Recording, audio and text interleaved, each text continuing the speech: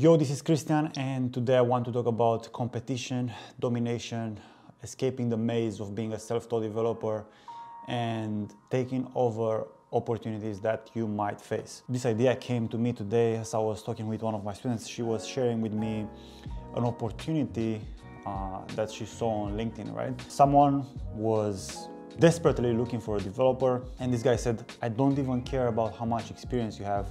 I just want to hire someone because I am in such a need of developers and I can't find one.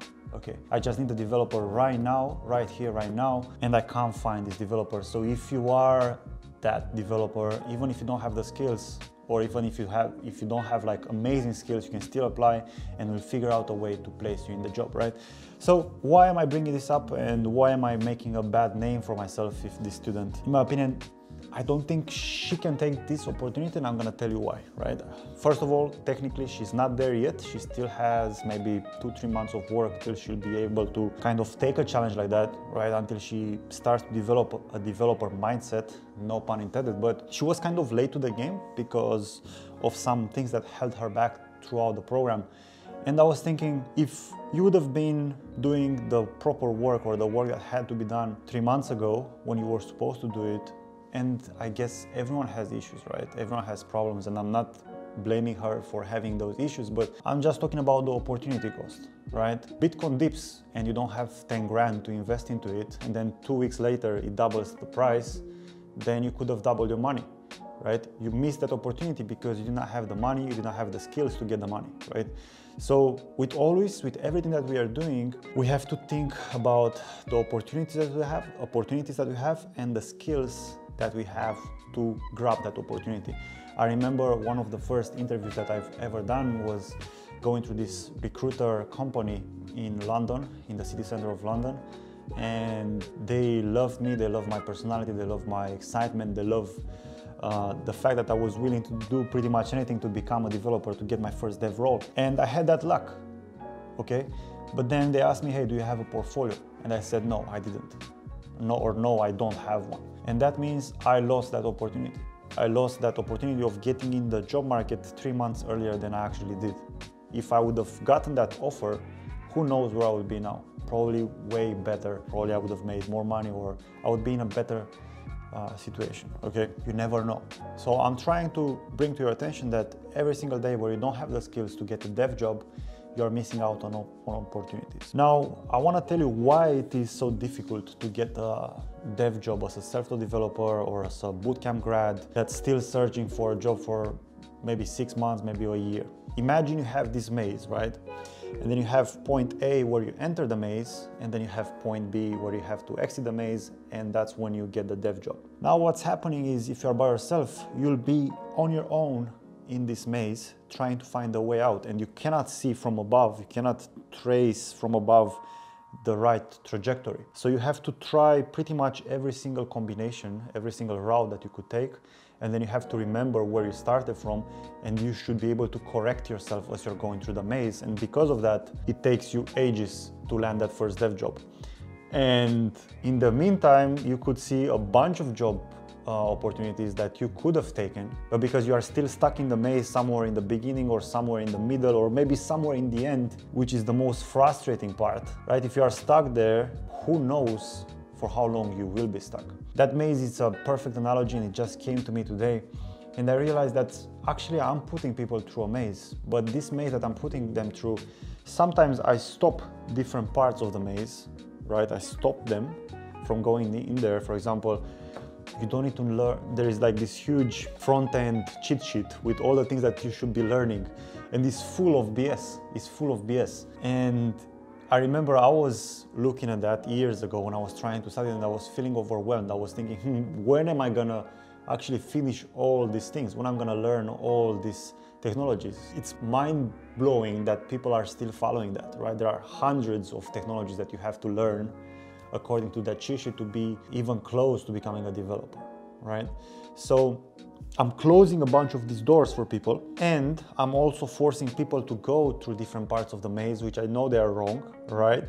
I'm doing that because I want them to learn different things, but I have the bird's eye view and I can control them to go through that part, and then I'm gonna tell them, hey, you've done it wrong because XYZ. So now they understand why they shouldn't go there. Most of the time, it's not only about what you have to do, understanding that is important, but it's also important to understand why you shouldn't do something or why you don't need something. Okay, because that's when you get a clear picture of what the whole development spectrum is. Okay, another thing that I'm doing is I have the clear path set up for them, but then sometimes I close it on purpose so they can try to find it, because they've tried all the other possible outcomes, that didn't work, and they will ask me, hey, but how do you do this? And then I open the door for them and they can go through and they understand why that door was important. Another thing that I want to mention in this video is the importance of competition, and competition shouldn't be a problem for you. When you first try to get your first dev job, right, you'll see hundreds, maybe thousands of people trying to apply for a junior position. Okay, everyone is pretty much desperate for those. But those people are competing with each other. Okay, they are competing at the bottom. At the top, there is pretty much, or in the middle, where I want to be, or where I suggest you to be, there is no competition. Okay, because there is a huge need for developers, and there are not enough developers to fill the middle gap. At the top, yeah, there is a huge competition. That's where you need to learn data structure, algorithms, and all that stuff to be hired for a FAANG company. But in the middle, there is not much competition. It's pretty much empty, okay? So you have to do something in order to get away from the competition at the bottom where everyone is struggling. You have to find a way to get into the middle ground, so you can actually dominate that space. Because if you get there in that middle place, you can pretty much go crazy.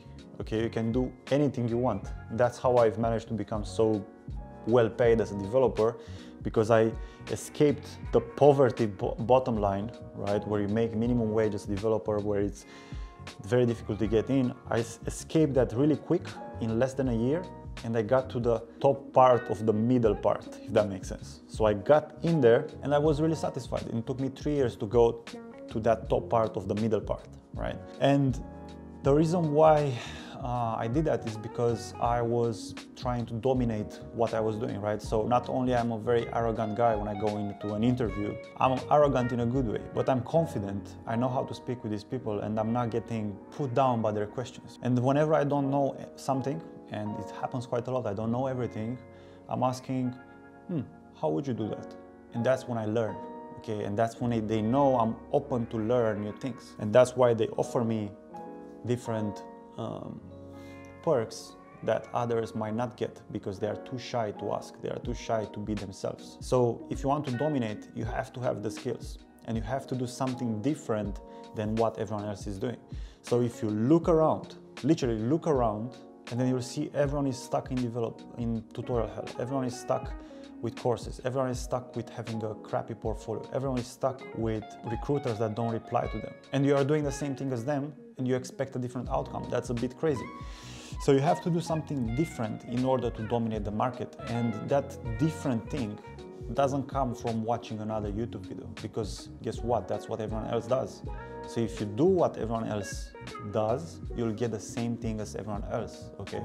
Extraordinary results come from extraordinary action, okay? And you have to take that kind of action to get to a place where you want to get. And listen, I know you like to build stuff because it was always a passion of yours since you were a child. Maybe you're playing with computers, blah, blah, blah. But really, you want the money. You want to make $120,000 a year. Really, that's kind of what you want. If you're in Europe, you want to get one of those contracts that pay you 500 to 1,000 euros per day, right? You want that. Don't need to be prude about it. You want that. You also want to be able to work from your laptop pretty much anywhere you want, either from home, like I've been doing, or maybe you want to travel and work remotely from an island, like I did, and I will continue doing.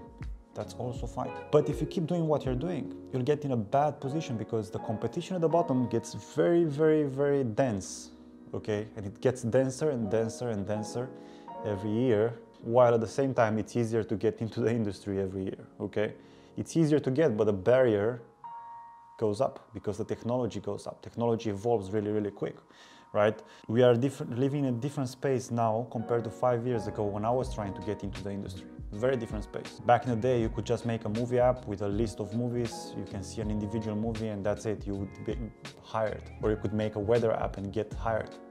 But if you do that today, that's not gonna cut it, okay? So you have to find a way to dominate the junior mass and get into the middle part of this pyramid that is web development and contains all the salaries, right? I was talking with a guy the other day, he was a waiter, and I asked him, bro, he was 31, when you'll be 36 and you'll be still a waiter, if that job is still gonna be a thing anymore, but probably it's gonna be paid less and less because of the inflation and other things, how would you feel when a guy like me, younger guy than you, comes in with a hot blonde next to him, right? A very possible scenario for a waiter. And that guy tells you, hey bro, bring me a pizza, please.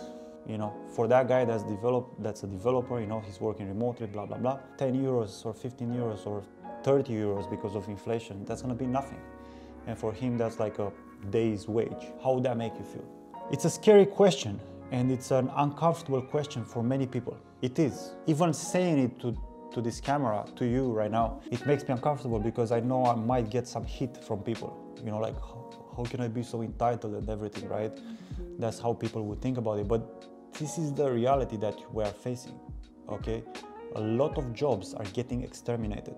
Saturday I went to a trip to Krakow in Poland, and I went past this car wash. I used to work in a car wash first time when I moved to London, when I lived there for a month. And that was I think my first job or one of the first jobs that I had. And it was completely manual. But this time in Krakow, or in this village, as I was going towards Krakow, the whole thing was automatized. Probably you saw those. You just put in some cash and then you start washing your own car. And there are not just regular people that do that. There are people who have Lamborghinis and do that. So if that thing got automatized, what other jobs will disappear? And the question is, are you in one of those jobs where time is ticking and you have to do something about it right now? If you're not willing to dominate what you're doing right now, then gray times are ahead of you, my friend. So to end this video, this maybe sad video, I'm inviting you to join my free Facebook group where I go live every Sunday, and you can get some free training in there, yes. But if you want to get the real deal, okay, if you want to learn how to dominate and become that developer that people are willing to pay you money so you can get the cash in your bank account, so you can buy the Bitcoin dips, so you can invest in yourself, so you can travel and see all these amazing places that are in the world, then what you have to do, you have to apply for a free consultation call. The link is in the description. This consultation call is for someone that's done with what they're doing and you're like, I want to do something about it. I'm tired of wasting my time and I want to change my life. That is who this consultation call is for.